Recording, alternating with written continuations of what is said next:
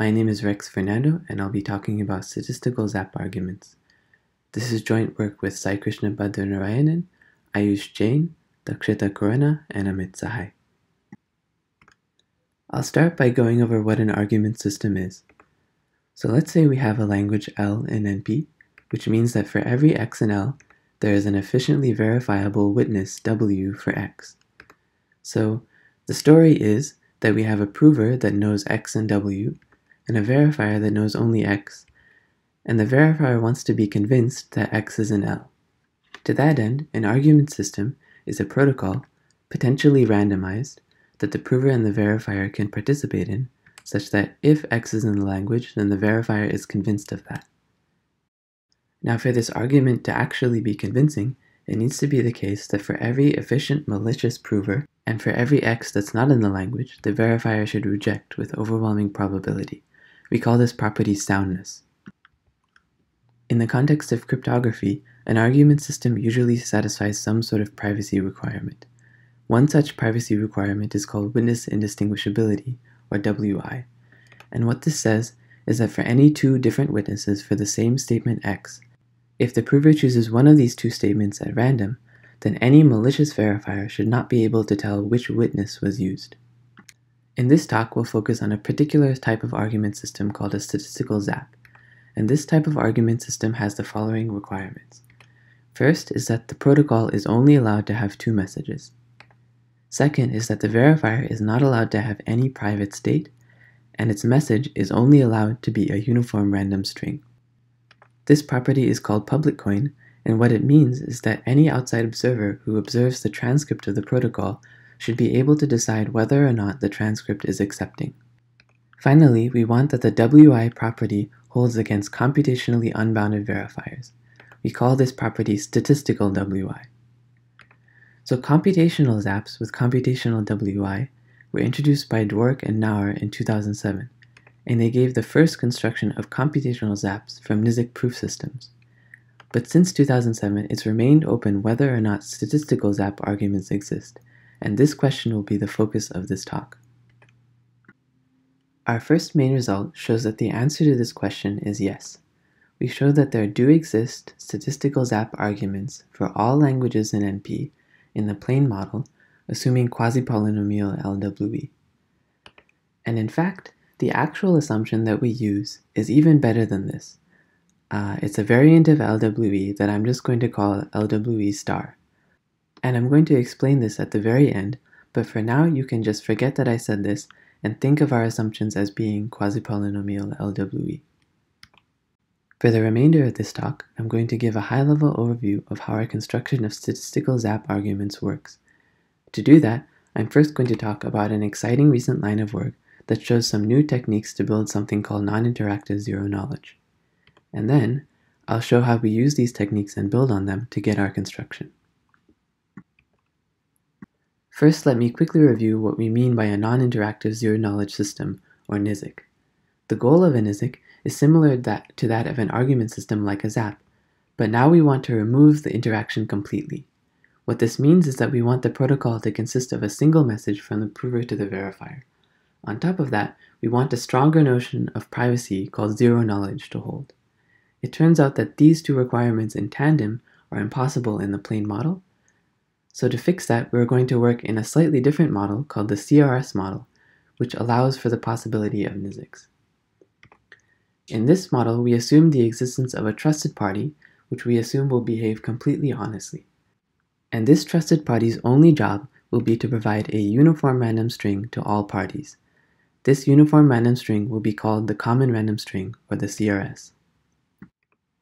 I will introduce the recent work on NIZKs by describing a simple classical technique for taking a public coin interactive argument and turning it into a non-interactive one.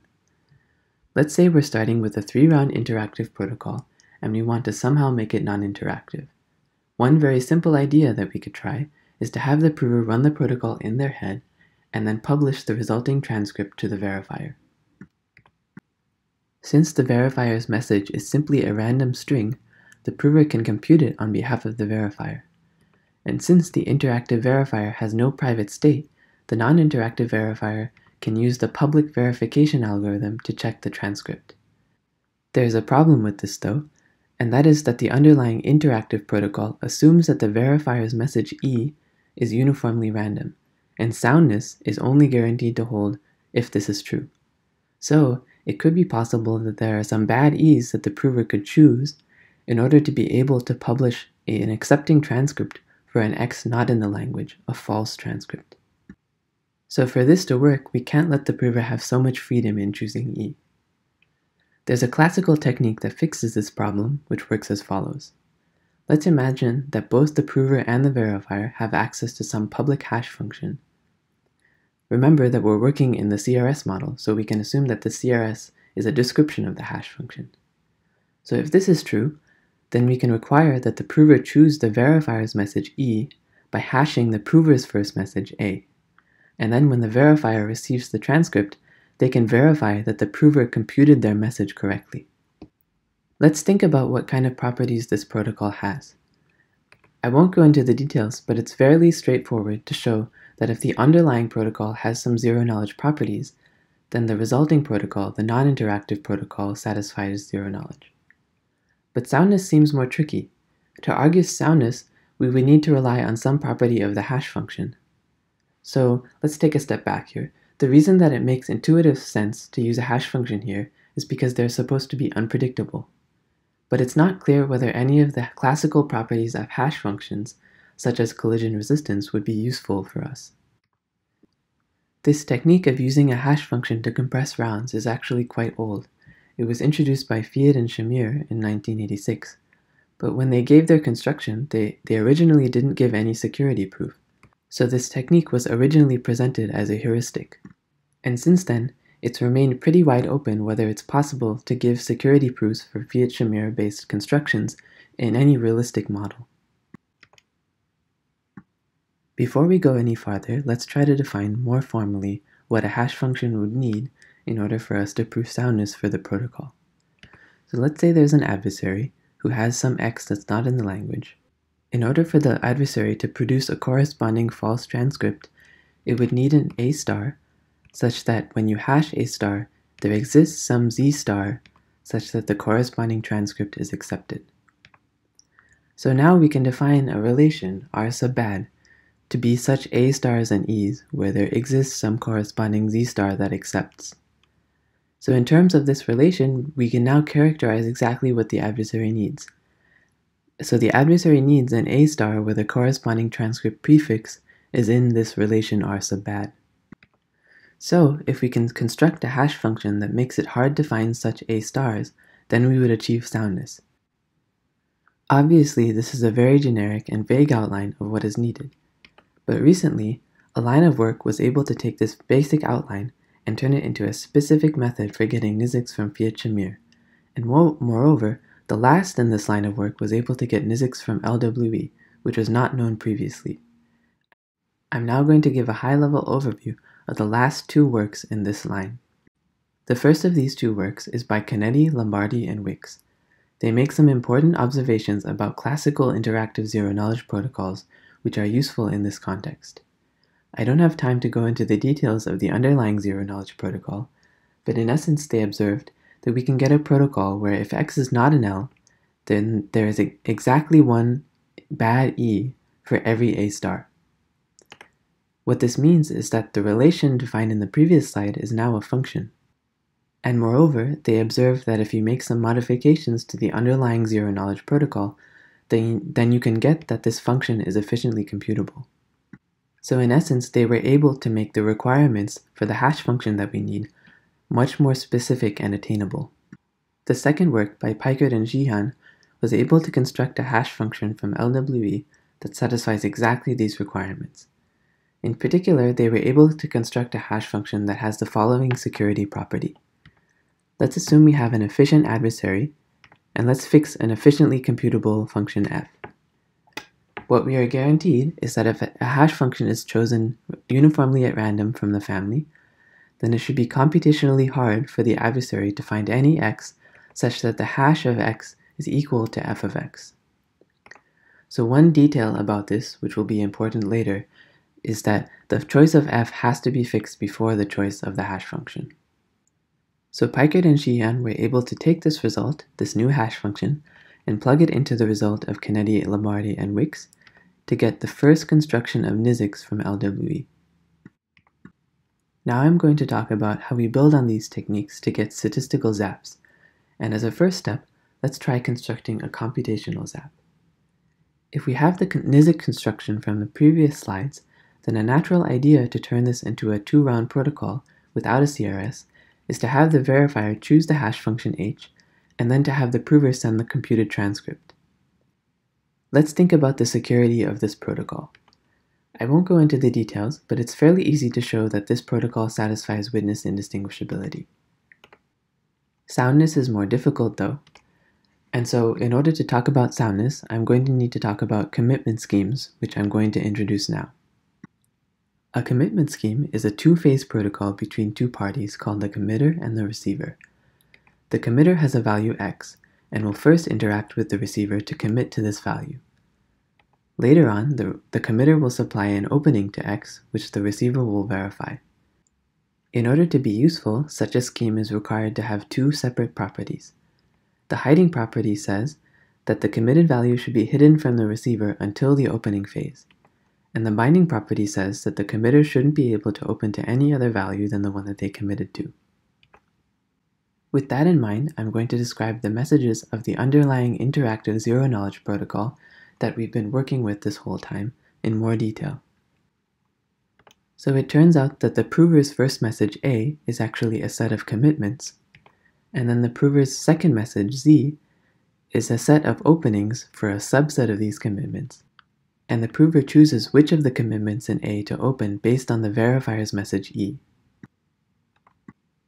Going back to our WI protocol and filling in the details, I can now describe for you a problem which we will have when trying to prove soundness. Remember that H is correlation intractable with respect to some efficiently computable F, which takes A as input, and it turns out that in our case, for F to be efficiently computable, it needs to be able to open the commitments of A. The way that the NISIC construction solve this is that they use a specific type of commitment scheme called a trapdoor commitment, where there is a set of public parameters which the commitment algorithm uses, and then corresponding to this set of public parameters, there is a master key which can be used to open any commitment. In the context of NISICs, the commitment key can be embedded in the CRS, and then the corresponding master key can be hard-coded inside of F. But the problem in our case is that the prover chooses the set of public parameters for the commitment, which determines the master key.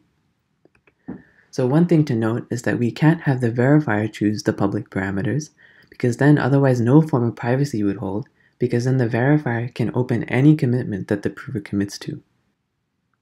Also recall that the Pikert-Sheehan hash function only guarantees correlation intractability if F is fixed before H. This seems like a big problem, but here's a seemingly silly idea.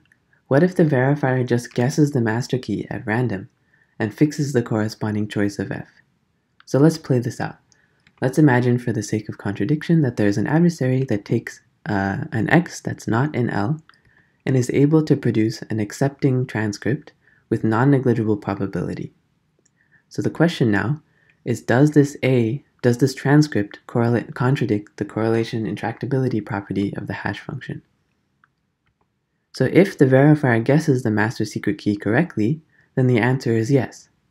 And what this means is that we can write the probability of contradicting correlation intractability in terms of the advantage of the adversary and the probability of guessing the correct master key. So let's fix the guaranteed advantage, the guaranteed correlation intractability advantage that the hash function gives us. So if we can set the parameters such that the first probability is much bigger than the second probability, then we're done. And it turns out that we can do this if we're willing to assume that LWE is sub-exponentially hard. So with that we have soundness, and it also turns out that the hash function description is pseudo-random, so we also have public coin. And like I said before, we also get computational WI. So the only thing remaining is the question of whether this protocol achieves statistical WI. So it turns out, unfortunately, that this protocol fails to achieve this because of the specific properties of the commitment scheme that we are using. Let's explore why this is the case. Recall that a commitment scheme needs to have two properties, hiding and binding. So it turns out that in our construction, the binding property holds even against computationally unbounded committers. So even a computationally unbounded committer will not be able to open to any other value than the value that they committed to. And this is because there is the master key. So because of the master key, every commitment has a corresponding well-defined message. So we say that the binding property is statistical, so we have statistical binding.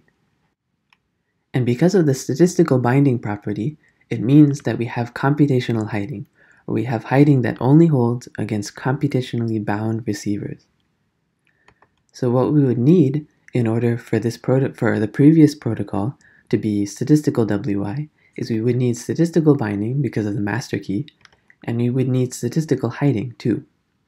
But unfortunately, it is well known to be impossible to have a commitment scheme with both statistical hiding and binding. We can construct commitment schemes where either one of the properties is statistical, but not both. At this point, it seems like we're stuck, and I think it makes sense to take a moment to appreciate just how stuck we seem to be, because the requirement for the function f is that it has to be efficient. And what it seems to imply is that the commitment has to have a trapdoor, a master key. And because of this trapdoor, the commitment has to be statistically binding. And like we just said, commitments that are statistically binding have to be computationally hiding, which dashes all hopes of getting a statistical WI protocol. So it seems at this point that these techniques might be inherently limited to proving computational WI. But of course the ending to this story is a happy one, so let me tell you how it ends. It turns out that there is a very particular type of commitment scheme which will somehow provide the two seemingly contradictory requirements of statistical hiding and efficient extraction.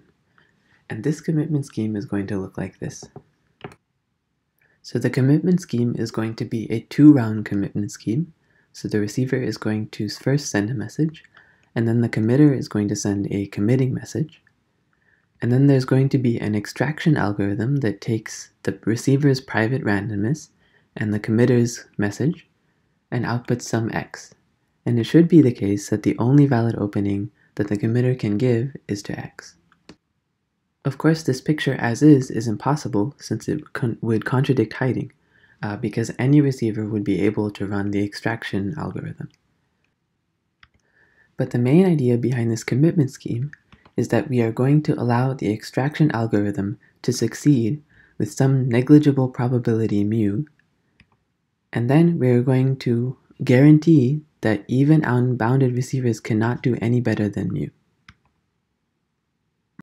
More specifically, the committer and the receiver will agree on an extraction parameter m, and then the extraction algorithm is going to succeed with probability approximately 1 over 2 to the m. And in the case where the extraction algorithm succeeds, the only valid opening is going to be to x. And unlike before with the trapdoor commitment, this commitment scheme can be statistically hiding. So this idea was introduced by Khurana, and Sahai in a sequence of 2 works, and in the later work, they were able to construct this type of commitment scheme assuming LWE.